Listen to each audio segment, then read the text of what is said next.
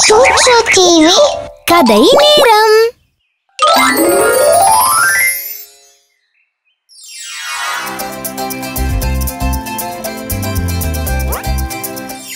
முன்னொரு காலத்துல ஒரு ஊர்ல கஸ்லின்னு ஒரு பையன் இருந்தான். அவன் ஒரு குறும்புக்கார பையனா வளர்ந்தான். அவன் தன்னோட நண்பர்களை தள்ளி விடுறதும் தாக்குறதும் அவங்க கிட்ட இருந்து தனக்கு வேணுங்கிறது எல்லாம் பறிச்சுக்கிறத வழக்கமாக வச்சிட்டு இருந்தான். அவன் நண்பர்களுடைய நல்ல மனசும் மன்னிக்கும் தன்மையும் அவனோட இந்த மனசை புண்படுத்துற செயல்களை கண்டுக்காம அவன் திருந்திடுவான்னு காத்துக்கிட்டு இருந்தாங்க.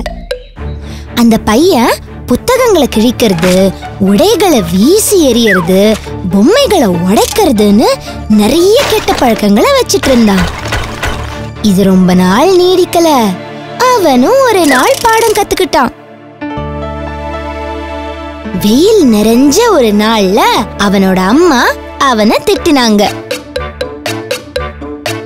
கஸ்லி, உன் ரூம் பாரு, குப்பை தொட்டி மாதிரி இருக்கு. உன்னோட துணி, பொம்மை, புத்தகம் எல்லாம் தரையில சிதறி இருக்கு. உடனே உன்னோட அறைய சுத்தம் பண்ணு. எல்லா பொருளும் அந்தந்த இடத்துல இருக்கணும். ரூம் எப்படி இருக்குன்னு பார்க்க நான் திரும்பி வருவேன். நீ தரையில தூங்குற நிலைமை வராம பாத்துக்கோ.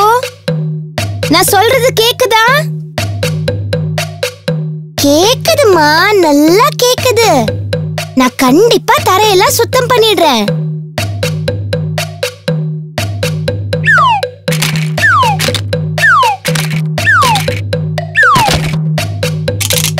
ஓ, இவ்வளவு சீக்கிரமாவா? இது உன்னோட அறை மாதிரியே தெரியலையே. பாராட்டுக்கள். வா, நான் வெளியே போய் ஐஸ்கிரீம் வாங்கி தரேன். இது நீ செஞ்ச வேலைக்கு பரிசு. அம்மா, எனக்கு தூக்கம் வருது, சோர்வா இருக்கேன். சாப்பாடு தயாராயிடுச்சு, சீக்கிரமா சாப்பிட்டுட்டு போய் தூங்கு.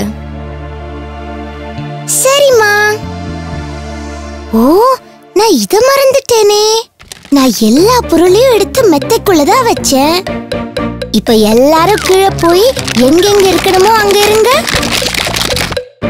கஸ்லி தன்னோட புத்தகத்தை தூக்கி வீசினான். பொம்மைகளை தரையில தூக்கி போட்டான். உடைகளை கட்டில் கடியில ஒளிச்சு வச்சான். இப்ப இது என்னோட மெத்தை. விளக்க நினைச்சிட்டு தூங்கலாம். கொஞ்ச நேரத்துல கஸ்லி அசந்து தூங்கி கொரட்டை விட்டுட்டு இருந்தான். மெதுவா முனக ஆரம்பிச்சான். உறக்கத்துல அவன் கை கால அசைச்சான். திடீர்னு அந்த பொம்மை வண்டி பெருசாகி அவன் காலை இடிக்க வந்துச்சு. புத்தகம் எல்லாம் அவனை சுத்தி பறந்து அவன் மேல குதிச்சு முட்டுச்சு. ஆடைங்க எல்லாம் ஒண்ணு சேர்ந்து அவனை முழுசா மூடிச்சு.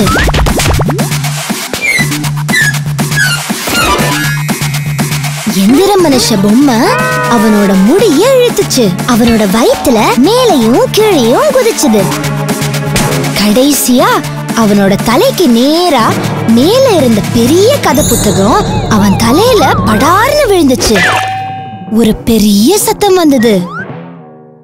கஸ்லி படுக்கையில இருந்து உருண்டு தரையில விழுந்தான். அதிர்ச்சியில முழிச்சுக்கிட்ட கஸ்லி திகச்சு போய் நடுங்க, வேர்வையால முகம் நனைஞ்சிருந்துச்சு. என்ன இது? ஏதோ ஒரு பயங்கரமான கனவுன்னு நினைக்கிறேன். இது சாதாரண கனவு மாதிரி தெரியல.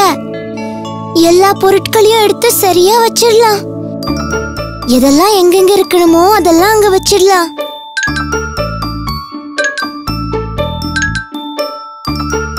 அன்னையில இருந்து அவனோட தவறுகளை உணர ஆரம்பிச்சான். எல்லார்கிட்டையும் அன்பா நடந்துக்கிட்டான். அப்புறமா அவன் புத்தகங்களையும் பொம்மைகளையும் பத்திரமா பார்த்துப்பேன்னு உறுதி எடுத்துக்கிட்டான்.